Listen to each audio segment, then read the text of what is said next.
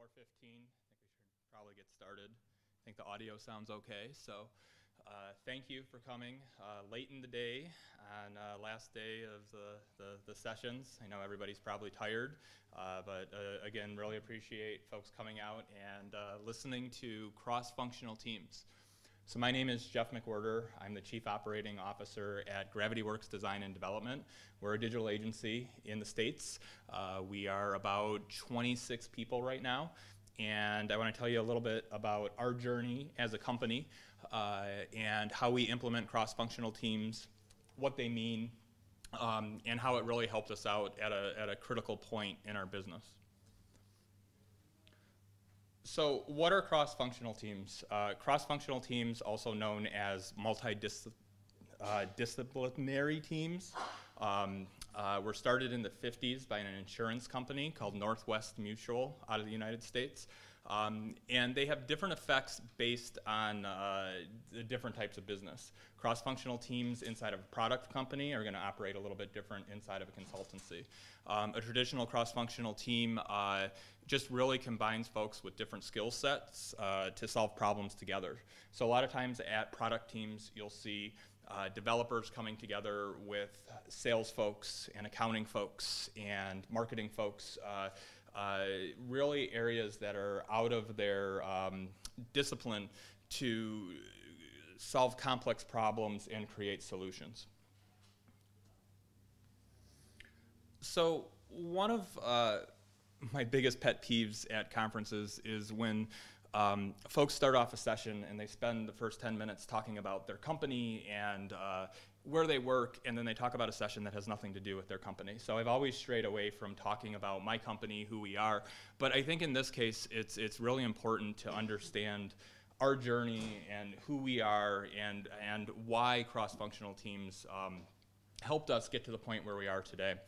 So we're a consultancy, we're a digital agency.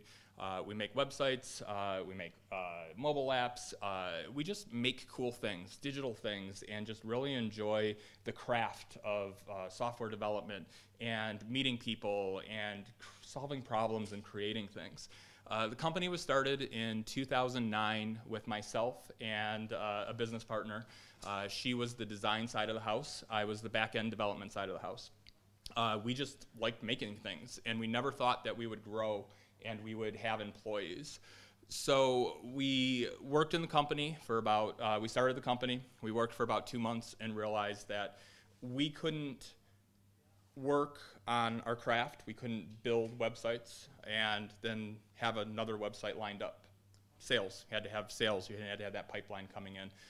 And we learned really quick that it wasn't just going to be the two of us. So we hired somebody to help us out with some proposals. And then from there, we learned that having somebody helping us out with sales and proposals drove more business.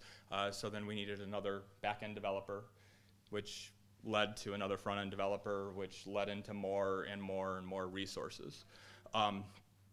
So it was really, growth is something that we really thought about early on, and how are we going to maintain culture, how are we going to be able to grow, and really get into making a company at that point, because when we started the company, we thought it was just going to be us making websites and mobile apps. How can we create an experience for everyone? A keynote was really interesting when she was talking about vision and does everybody in the company know the vision of the company? And me being a founder, of course, I think, yeah, everybody knows the vision, and I have ideas to go back to the company and ask folks, do you really know the vision? And I hope people know that we wanted to develop a place where people just like to make cool things and keep that going. So we operated for about 6 years without cross-functional teams, and we thought it was fine, and then my business partner decided that running a small business was not for her. She's had enough, and it was tough, and she left and she went to Accenture, very large consulting firm, global, thousands of people. So from a company that had about 10 people to thousands of people, she had just had enough. So I was left with this company. I bought her out of the contract. And I'm left with this company, and How it worked before were me and her were managing the projects. At that point, I was still writing code, she was still writing code, but we were just juggling so many things, and then that's when it really dawned on us we really needed to change. So operated for about 6 years without cross-functional teams, and then in 2000, so we implemented them in 2015, and we used them for, we've been using them around 7 years now. So I'm going to show lots of different org charts that we've had since we've been implementing them, and I love talking with folks from different organizations and having them define what their roles are. So what is a front-end developer in your company versus what is a project manager in your company? What are their roles? How do they differ? So I think it's really important for me to go through and kind of define these roles so you understand what they are at Gravity Works and how they relate to your organization. So the first role is a front-end developer. We have the most front-end developers out of any role in our company. A front-end developer is, I would classify it as an old school front-end developer, HTML and CSS. Yep, I get that, new front-end developers are using React, they're using Vue, they have those things. But at our company, it's really front-end developers are HTML and CSS. Back-end developers, C#, PHP, going into the database, writing queries, and then they're the ones who are traditionally coming in to do the React, do the Vue, do the complicated JavaScript frameworks. Now that's not to say that's all projects. A lot of our front-end developers are getting more into the Vue and the React and whatnot, and they're pushing those back-end developers into their traditional back-end developer roles, creating modules and whatnot. But that's for intensive purposes, that's kind of where we are. Project manager is the interesting one, and we've had a lot of shakeup in the last few months at our organization with project managers. What I feel a project manager is a project manager is the gatekeeper of a project. It is on the project manager to put their stamp of approval on a project before it goes out the door. It's their responsibility to talk with the clients, work with them on requirements, maybe not like a full spec document or whatnot, but work with them, understand it, and then maybe you do have to go in, we're a smaller company, maybe you do have to go in and add some content once in a while. Maybe you do have to go in and test something at the very end. It's your stamp of approval. But as we're growing as a company, we're starting to hire project managers that are coming from larger organizations. And I definitely apologize for when our project managers, our new project managers are watching this, but they're paper pushers. They are literally pushing a schedule, they're looking at it, and then moving on to the next thing. And that's not necessarily a bad thing. It's just we as a company need to adapt. We have a lead front-end developer. We have one individual who leads our front-end team. We learned early on that through trial and error, we don't want him working on specific projects. We want him coming in when there's problems. We want him leading technology. We want him helping with architecture and leading the team and helping our other front-end developers advance their career. That's the same with the back-end developer, same type of role. UX manager is somebody who is in management, but definitely has a handle on UX. Helps conduct research, helps do lots of different things, manages content strategists and designers, and is more than just a manager for sure. Creative director in our organization, our creative director still does designs. He's inside, he's doing designs. I think as we grow and we have more creative folks, I think that he will do more art direction and things like that. But as of right now, he's helping lead the vision of the company on the creative side, but he's still in there doing designs. Content strategists, I want to stay away from using a lot of idioms, but our employees have multiple roles, especially the smaller the company, the more roles you have, wearing multiple hats. That's an interesting idiom that I'm assuming came from police officers wearing hats and then a firefighter wearing a hat, and who knows, but just lots of different roles. But our content strategist at the heart is developing a strategy for a website, working with the clients to write content, and every once in a while they get pulled in and they have to do content entry as a site builder. Content entry site builder is definitely a newer role to us in the last couple months here. It's a role that the Drupal community introduced me to 10 years ago, and I love this idea of site builders who are entering content and using modules and just putting together a site based on things. And I'll get to them a little bit. Lead project manager, straightforward, they lead the project management team. And then over on the right is kind of me, the chief operation officer and sales. Again, I'm an entrepreneur. I come from a small organization where I'm used to wearing multiple hats. So I jump in and I push the broom when I need to push the broom to help out. So I still do a lot of the sales. I do have some help internally, sometimes from other folks helping me with the sales, but I'm still doing the sales. And I'll get to that one in a little bit. So on paper, when we first implemented cross-functional teams, we were around 12 people. And we're coming off of me buying out my business partner. The company was kind of at a state where how is this going to look? How is it going to work? How are we going to continue on when we had, two figureheads of the company? And we brought in a project manager to mainly replace my business partner. And he was really sharp. He's still with the organization. He's our lead front-end developer, or lead project manager right now. And he's the one who introduced us to cross-functional teams. And like I said, it looks very clean on paper where we had this flat org chart where everybody reported up to me. I was responsible for doing employee evaluations and reviews. I was responsible for having one-on-ones. If you had a problem with your insurance, you would come to me and ask me about insurance and benefits and all that sort of stuff. But I'm an entrepreneur. I loved working 80 hours a week. It didn't really matter to me. I just enjoyed it. Project managers were doing what they did. They managed projects. They weren't managing people. I was the only one really managing people at this time. Front-end developers were off writing code and being happy. Back-end developers were off. And then it was interesting over in the UX side, the content strategist and creative director. So the creative director at this time was just our only creative. He was doing the designs, working with the strategist, doing IA and whatnot. But it was great. It looked awesome on paper.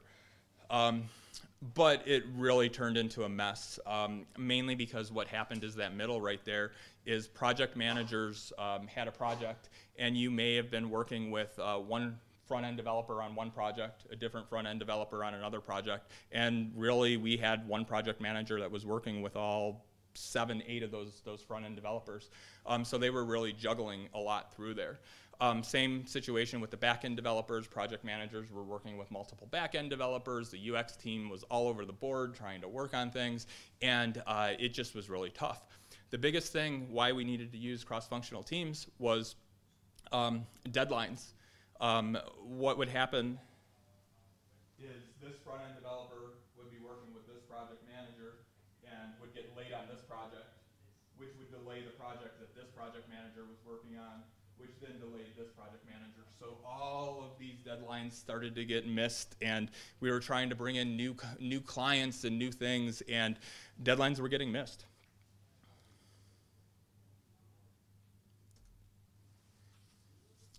So I give you cross-functional teams version 1.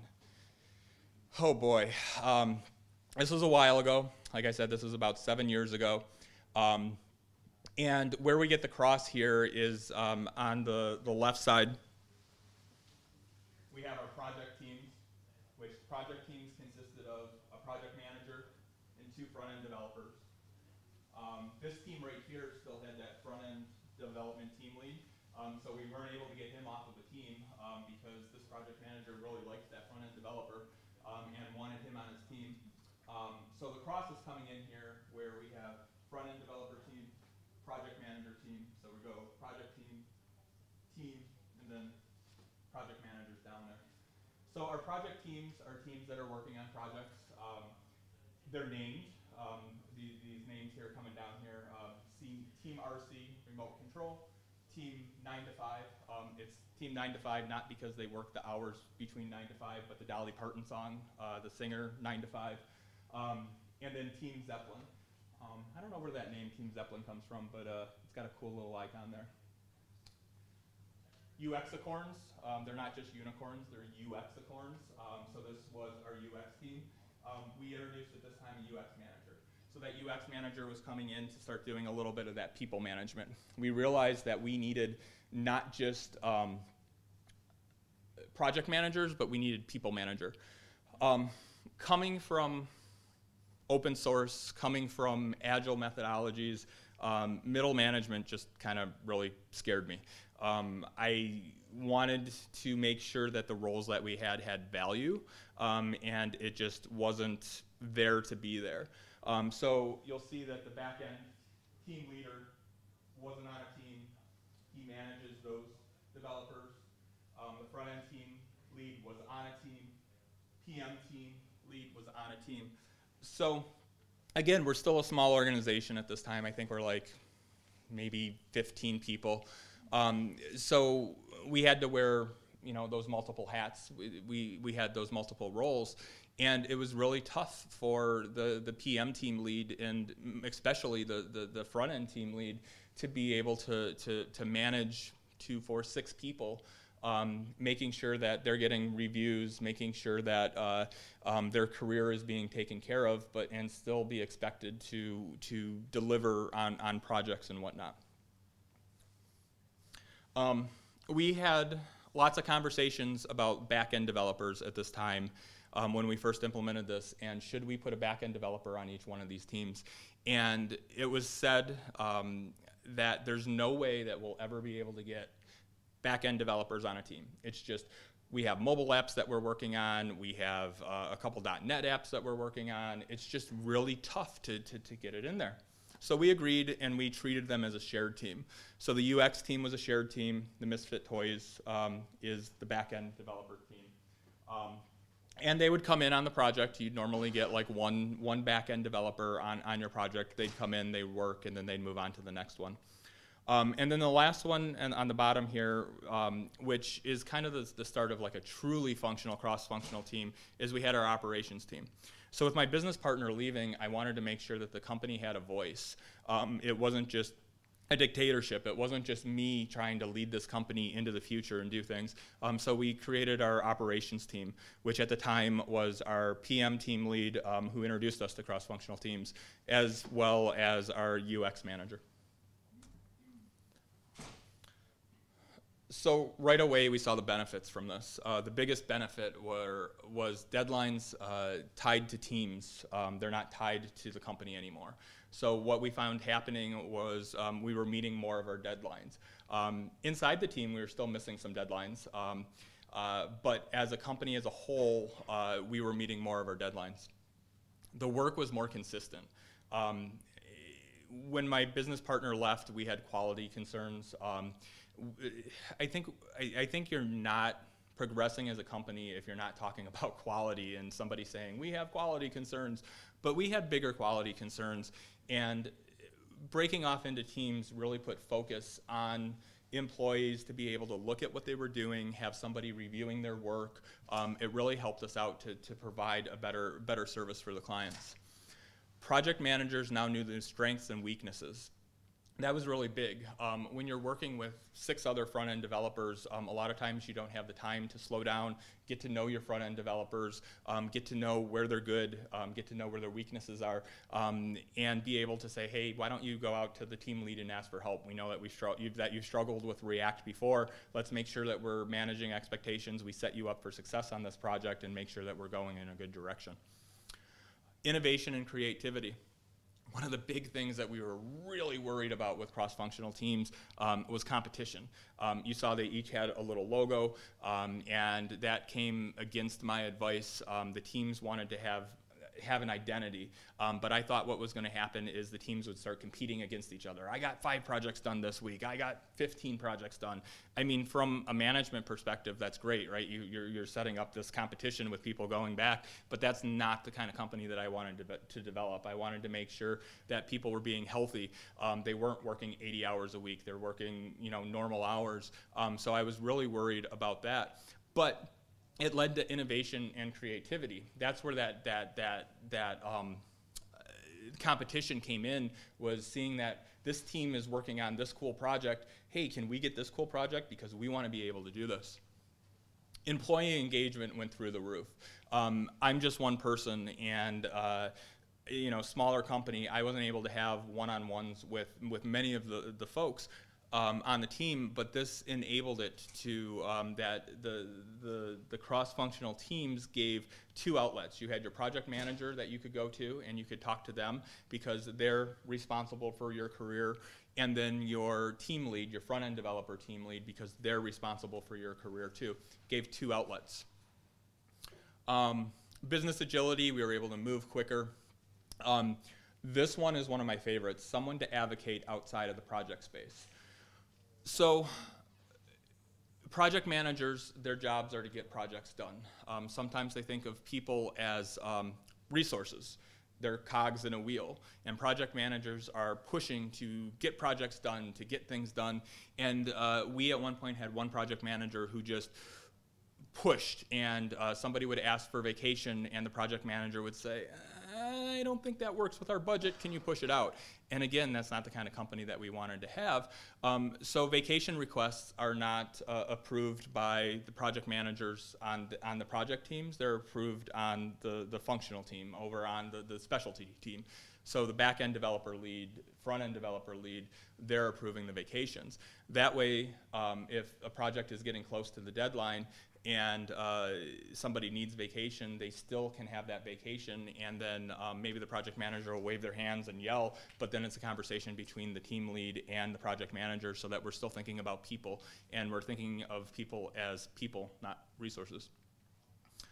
A resource plan that can be forecasted, the true state of the company could now be completed.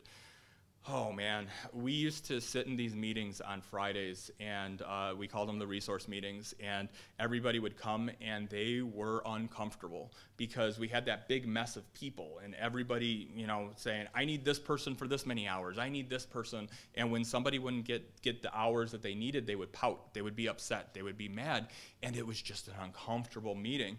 Now, you resource inside of your team, okay? That's great. If your project's being pushed out, you got to call the client. And if we need to get you more resources, we'll have that. But we could then create a true forecasting plan that we could resource out like 6 months. Oh, this slide.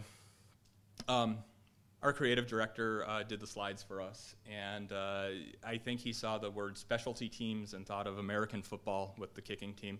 I am not a fan of American football. And he put a comment in my notes, and it says, could make football reference joke here for European football, or not, or remove the player. I'm not going to remove the player, but I'm also not going to make a joke, but I much prefer European football than American football. Anyway, project teams versus the specialty teams. Let's see what I have for notes here. I think I kind of talked with most of these. I'm going to talk a little bit about meetings. So I think I have that in the next. I have another one we can talk about meetings. So I guess I could have got rid of the football player altogether there. Maybe I should have did that. Okay, cross-functional teams version 2. So our cross-functional teams we worked in with version 1 for about 4 years. I don't think we had any major problems with it, but 4 years into it, this is going about 2019, we hit the pandemic. And a lot of things were going on in the States, and we introduced another specialty team down here, our DEI team, because we wanted, we had the question, do we feel as a company that we're doing enough? And the answer to that was no, we didn't feel that we were doing enough. So we created a team to do that. We still had the operations team. I just didn't have enough room to put them down there. But specialty teams, we still had the operations team. We have the DEI team. And the DEI team is the first time that we have somebody who is the leader of the team that's not managing people. The leader is a front-end developer, and it's a true cross-functional team where there's front-end developers and project managers and myself and UX folks all coming together to talk about DEI things. Other interesting things on this is we have a new team, Team Jupiter. We had a large project come in that we needed another team for. So we ramped up really quickly. We hired a new project manager, and what we did was we took the new project manager and put that project manager on Team Zeppelin. The PM team lead took Team Jupiter and 2 new front-end developers. And long and behold, we were able to pull out our front-end developer team lead out of Team 9 to 5 there, and he was able to start doing what he does best, leading the team, helping with hard problems. Yes, he is still booked more hours in the day than he possibly can be, but he's booked on the things that he probably should be working on. So going back to the teams and what happens with the teams. So the day-to-day of the project team, we're a remote company like most folks are nowadays. And one of our keys to success that we think is communication. And inside of Slack, we have a Slack channel called Daily Status. And we don't want to put rules around it, but we just ask every morning when you come in and start work, just let us know what you're working on. And the idea for that is we don't want to call you before you start work. We don't want to bug you if it's like a Slack thing that you can just talk. Project managers, team leads all know to look at that channel before they pick up a phone or try to DM you. It's really to allow the middle management to leave you alone so that you can focus on your work. That's morphed into folks do that in the mornings.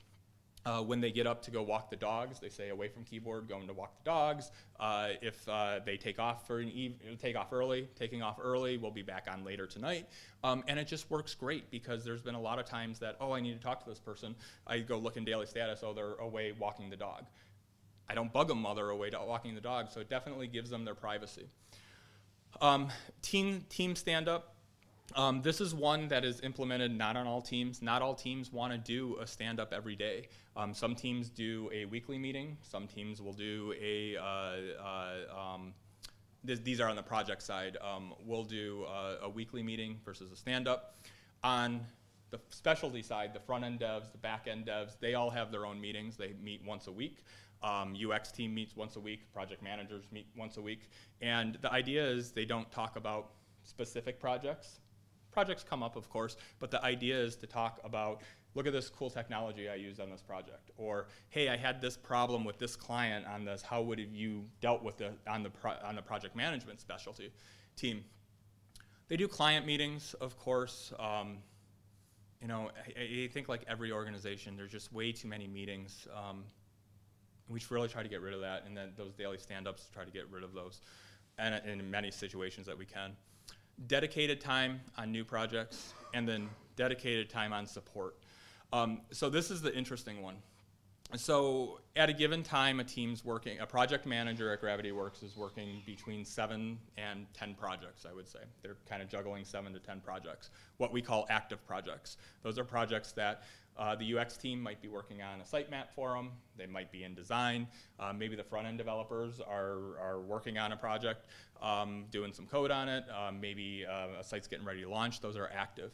But we still have all of this technical debt from 13, 14 years in being business. A lot of older clients, how do we deal with support? This is something that, again, I'm getting a lot of pushback on recently, but right now the project stays with the project team. So if Team Zeppelin created a project 14 years ago and we have new front-end developers on that team, they still maintain that project. The nice thing about that is if a front-end developer leaves, you still have institutional knowledge of that project. It's nice that that institutional knowledge is there because where I'm kind of getting at is eventually we want to implement a new team, a support team. And the support team gets all the support requests that are coming in.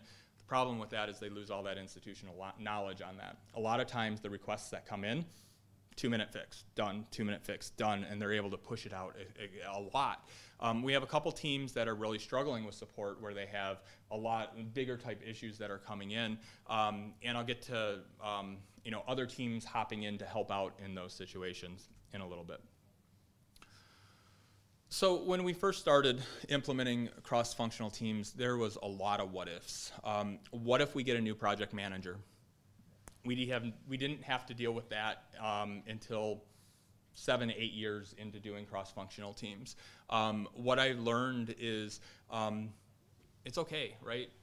We want to make sure that your stay at our company, you're learning as much as you can, but we understand that you're going to move to a different organization eventually. What we found is the other team members on the team really stepped up to help fill the knowledge gap between the project manager. The project manager team lead took on that role. So he was managing his role for his team that it was still on a project team. But he would do the meetings, do the client meetings, start pushing things through. And yeah, it was more work, more incentive to get somebody hired quickly to get them onboarded. When the new project manager was hired, the front-end developers were really able to get them up to speed really quickly because of that institutional knowledge. So it's a lot of benefit with institutional knowledge having these teams like this. The team is missing dates.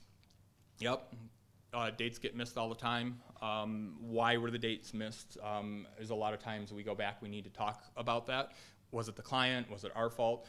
But if the dates are missed in the team, it's just a date, right? It's not affecting the whole company, and it's not affecting the reputation across hundreds of projects anymore. It's just affecting that particular one.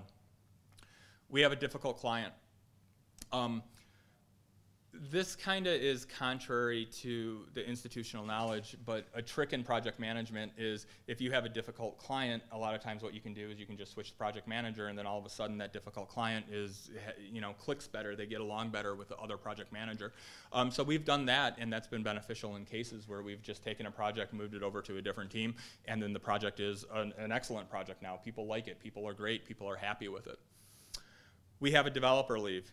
Institutional knowledge, developers are going to leave. It's okay if you leave.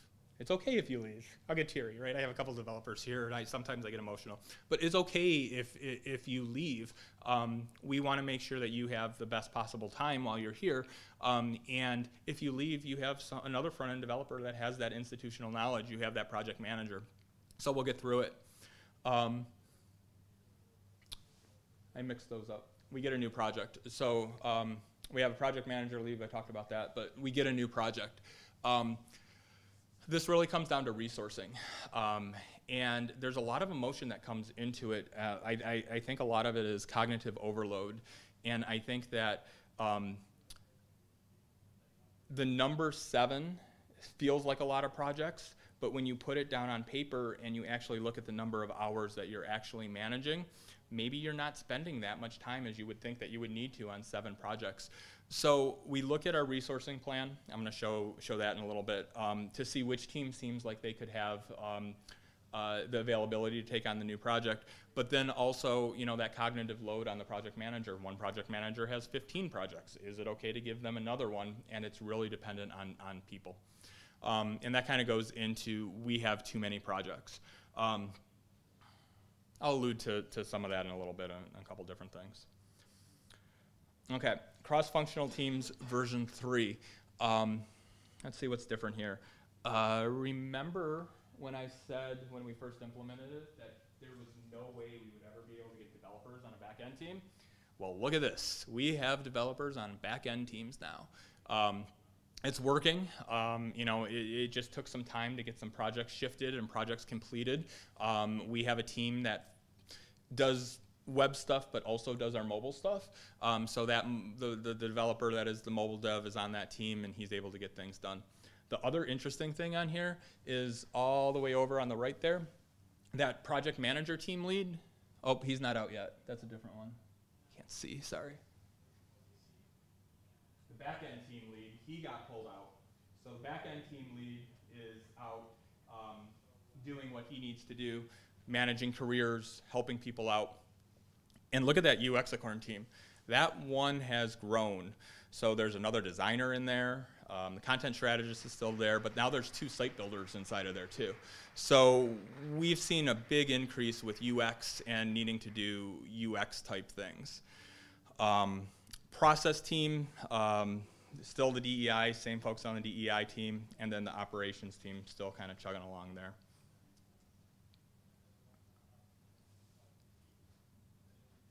Let's see here. So the difference between V3 and V4 moved really quickly. As soon as we got developers on back-end teams, folks really saw that, you know, we need to change things up. We need to get this back into traditionally have these crosses and have teams and have these project teams. We pretty much pulled everybody out of the UX team, and we're trying something new. New as in this is like in the last 2 weeks we started working on this plan right here. We have a dedicated designer that is shared only between 2 teams. So that creative director is on 2 teams, the designer's on 2 teams. Same with the site builder. The site builder is being shared by 2 teams. This is limiting that project management of people going back and forth with different things there. And this has definitely seemed to help. This is where we've been able to pull that project manager out of the actual team so that they're able to, if we do lose a project manager, they're going to be able to help a little bit more with the duties and work on that. And this is, you know, now getting much cleaner and where I would expect something like this. What's happening though, I'll show you the kind of ideal situation. Actually, I'm going to skip that for now. It's kind of funny what's happening as we're starting to get more people on each team here.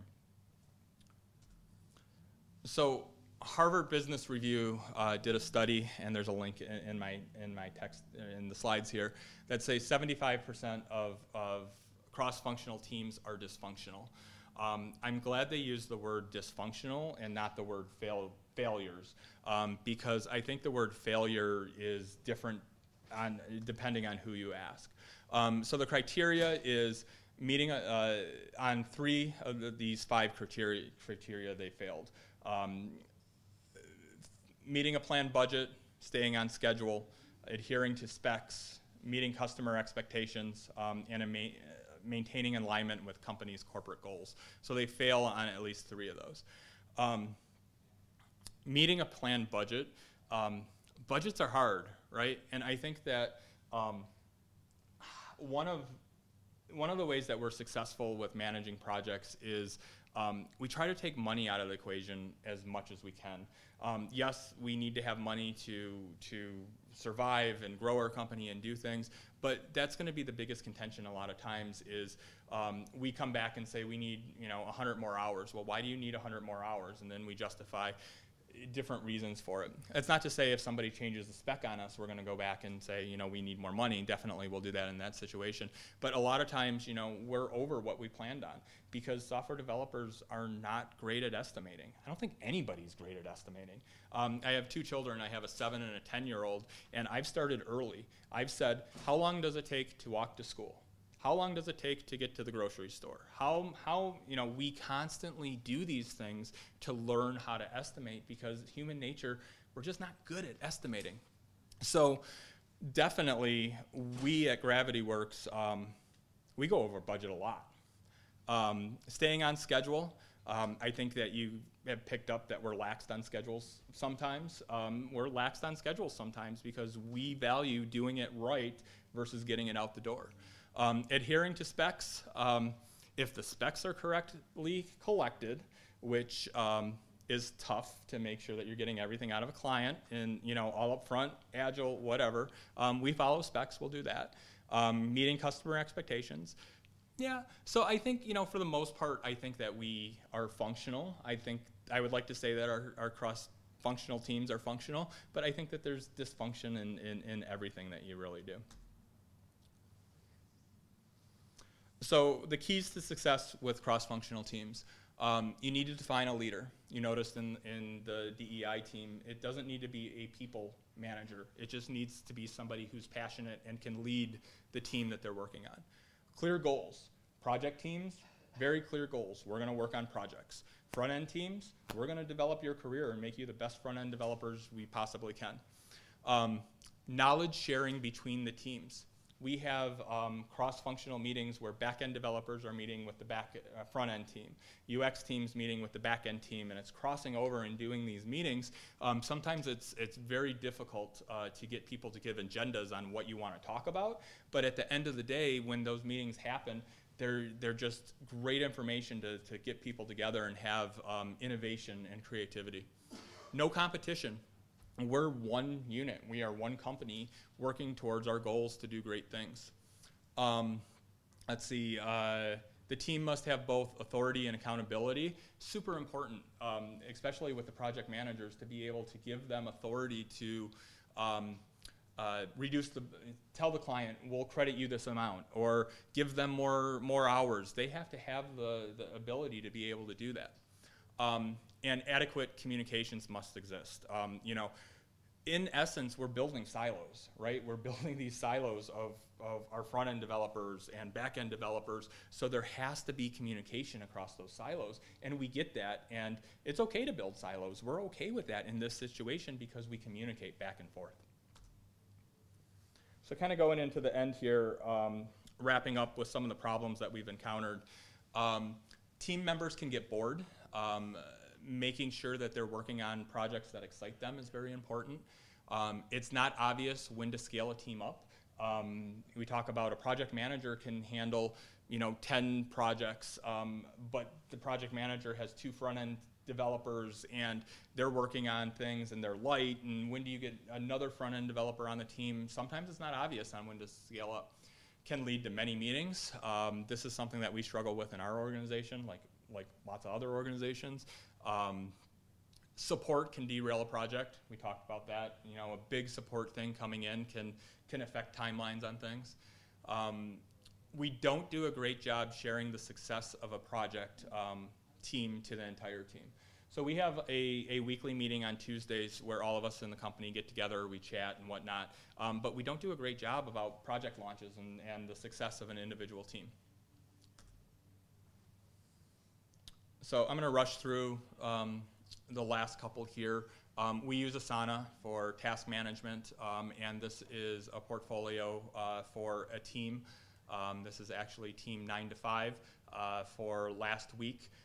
And you can kind of see that it's great. The forecasting is going out great for a week, but it's not 6 months. For an individual, we can drill into an individual. We can see, we track holidays, vacation and holidays. So going to DrupalCon Europe is definitely a vacation. It's not work, it's not hard, right? No, it's definitely hard. It is very hard work. Here's maintenance. So this is a client that is a bigger type client. We forecast that this client is going to take roughly 5 hours a week, so we just kind of put that across there. So if those hours come in, great, we have it. If they don't, we can put it someplace else. So the last kind of slide that I have here is cross-functional the future. I kind of laughed and kind of giggled a little bit, and looks like the slide's getting a little bit cut off there.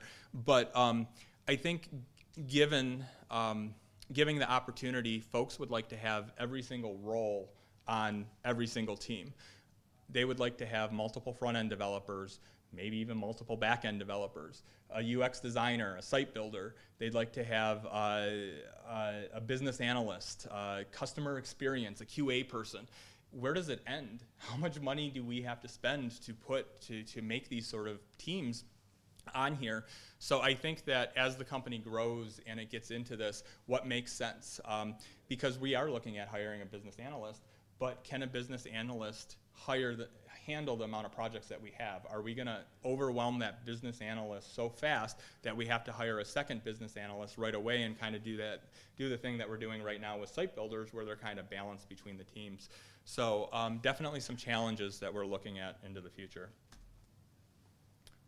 So I think I'm going to at about time, but I have some time for questions here. So thanks everybody for having me.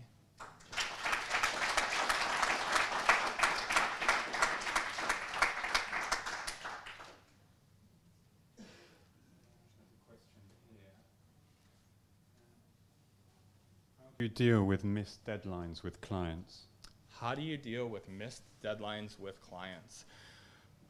Ideally, we want to have the conversation up front and have it early as possible and have good reasoning behind it. We try to avoid things, like if the project is around a holiday, we make sure that we have conversations to say that, you know, we're going to have these folks out. When vacation comes up, we let the client know. This was an interesting situation recently. We had a client where it was 2 months before their launch date, and we told them, we're not going to be able to meet your launch date, but we're able to provide you with a subset of functionality. The client called us incompetent. It was not their fault that we were missing the deadline. It was our fault because we were incompetent. And what we needed to do in that situation, because we couldn't push the deadline out, is we borrowed front-end developers from other teams to come in to meet it. But luckily, we gave the client it was like 2 or 3 months notice that we weren't going to meet this date. So we still had plenty of time to pull from those other teams, which we don't like to do because it affects those other projects. But we were able to shift schedules and some other things to do that. So we don't like to miss deadlines. And that project, we did release with a reduced scope level. But the things that were missing were just a couple features, and we were able to get it out in the next couple weeks. And this is the first time that the developer is hearing that the client called us incompetent. So we kind of shielded you from that.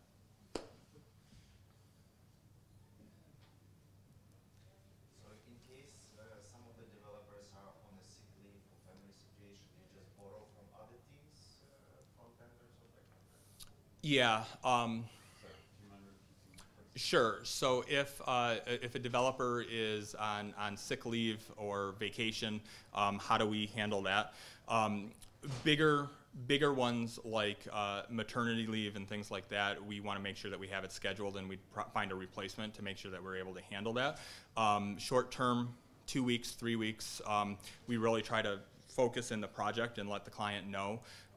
We know that clients want to get things done quickly and everything, but at the end of the day, the sites that we're working on, they're websites. They're not medical sites. They're not emergencies that you absolutely have this out. So we really try to get a lot of understanding from them to say, we have this person that they're out. It's going to stretch your deadline a week.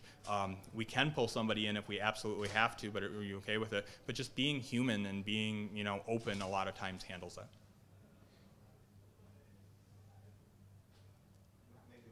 Sure. For example, I don't know if you have solution architect or something. Is it like one shared person who goes to each project and provide key insights how the solution will look like, or you have, I don't know. Sure. So the question was, do we have a solution architect that is part of a shared team that kind of goes through each one of those? That kind of goes to the back-end developer role, the lead back-end developer role, and the lead front-end developer role. And that's why it was important for us to kind of split those out of those teams so that when those big projects come in, they have the availability to hop on that, to work together as a back-end developer and a front-end developer, develop the solution, and then work with the specific project team, and then move on to the next team. And you don't have a lead tester, right? We do not have a lead tester. So that, we like to say that if you wrote the code, you should have somebody else testing it. So back-end developers will test their code sometimes, front-end developers go back and forth, but that kind of goes to that beginning statement of the unique project managers that we had, that they put their the seal of approval on. If you have good specs and the developers are writing test plans and everything, a lot of situations our project managers were going through and doing those testings. But I think that's a really hot topic lately, especially at our organization, and we've looking into that more, because like right now, cross-browser testing is done by the developers, the front-end developers. Accessibility testing actually goes up into the UX department because we have folks who know how to do that. So I think having somebody dedicated to that, but then that leads the question, if you have one tester, are they going to be able to handle the 30 projects you need 2 testers or 4 testers to work in this environment.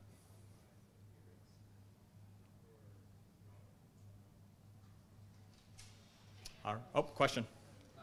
It's not really a question, but you were talking about support and support teams earlier. From a personal experience as a developer, I would advise against a dedicated support team because, as you said, like the whole history of the project is completely lost, and the temptation is also very often to put the youngest or less experienced developers on support, where they're actually not the most efficient. That's clearly the case for many companies I've worked in. Sure.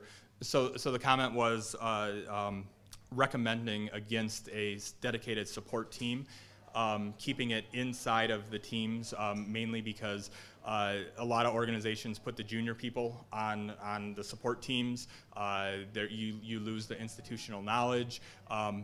No, I agree with that 100%, and it's constantly going to be people fighting to get out of the support role and get onto, I want new projects, and it's nice to have a balance.